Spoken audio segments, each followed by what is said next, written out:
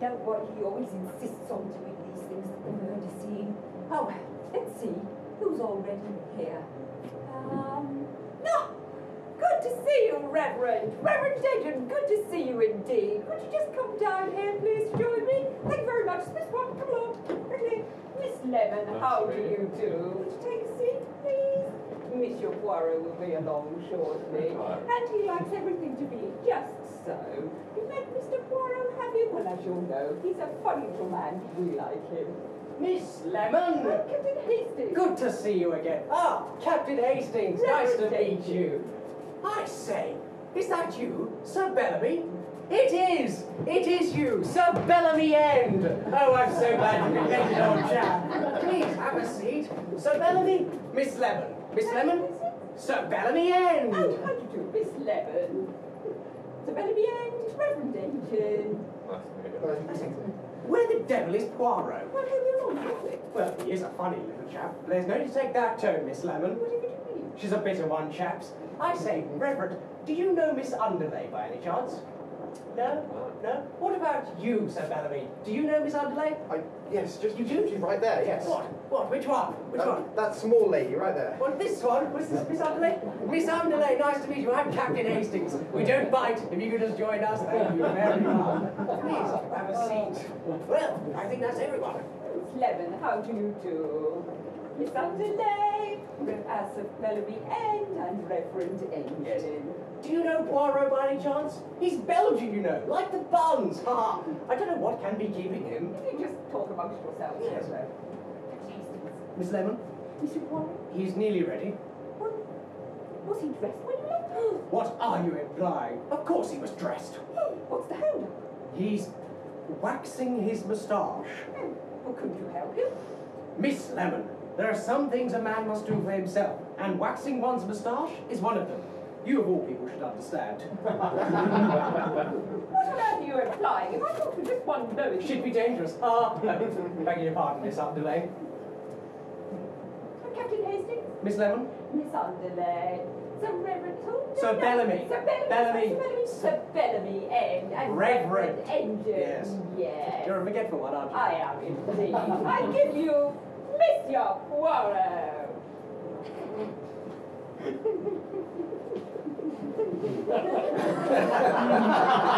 Miss Lemon, Monsieur Poirot.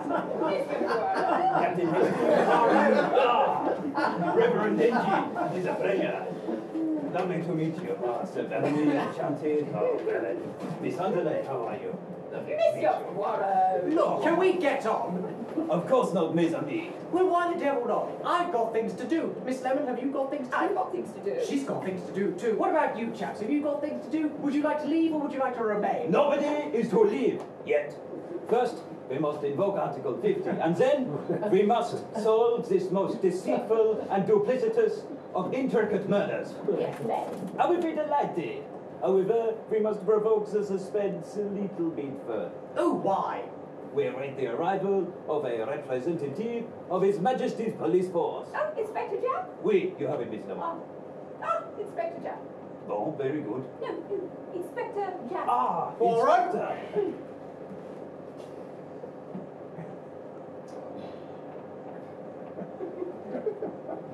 Well, Inspector? come on, Poirot. I'm here for your bloody parlour scene, aren't I? Ah, you mean the denouement? Yes, so stop stringing it out. Right.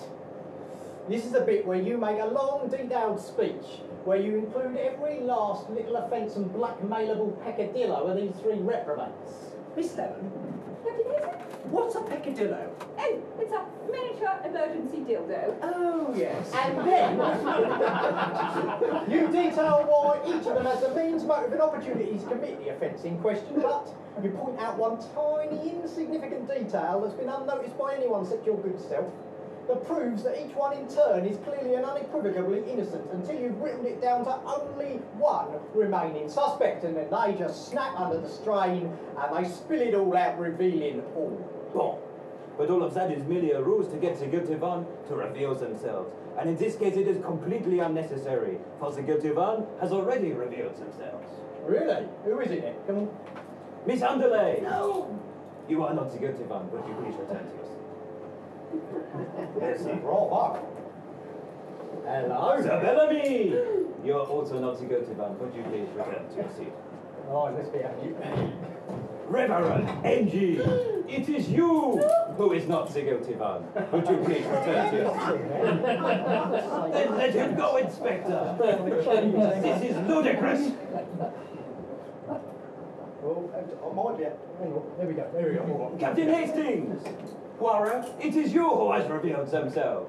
Oh, look, Poirot, just because a chap doesn't lock the shower door doesn't mean... Only Hastings was so eager for the Parlour Scene to be over. Right, you are. Oh, all right, I admit it. But I only did it because he made disparaging comments against you, Poirot. Take him away, Inspector. Right, I shall. But he said you gave him a French kiss. Shut up, you. As it's for you, Poirot, I'll place him in a little grey cell.